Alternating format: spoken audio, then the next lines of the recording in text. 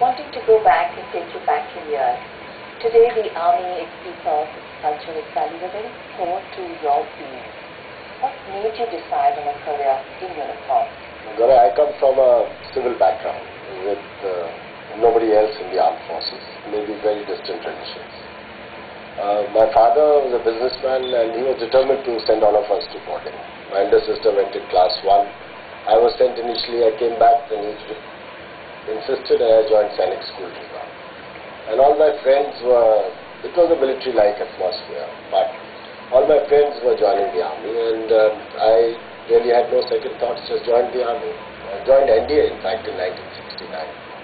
And looking back now, 45 years later, no regrets at all. In fact, if you take the army out of my life, I would feel hollow. In fact, you have schooled at some of the best training institutes across the world and of course in India. In terms of how we train our men and officers particularly, how do we compare? Let me say the Indian Army is a unique institution, and really to compare us with any other armed forces would be unfair, because the kind of challenges that the Indian Army faces, I don't think any other armed forces in the world face that. And let me explain. We have multiple challenges, different kinds of borders, different kinds of terrain. You take starting from Siachen, the Tibetan Plateau, the Dark Plains, the line of control, and then you come down to the plains of Punjab, the riverine terrain, and then you move down to the desert, and then further to the northeast, the jungle-infested terrain there.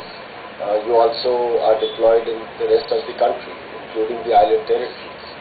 Apart from that, India is not part of any grouping or strategic alliance, and therefore we need independent deterrence capability. And that capability has to be across the spectrum of conflict, starting from the sub-conventional to the highest level of a conventional conflict with a nuclear background. Now this makes it really challenging, not only for training, but for manning. Now you cannot specialize your battalions, and you would understand with the armed forces background. You cannot have a battalion posted in Siachen for more than 3 to 6 months.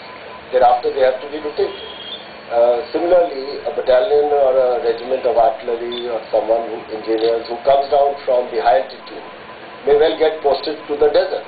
Now look at that man who was posted in the high altitudes, the icy peaks of Ladakh, and then he comes down to the desert, to a totally different terrain.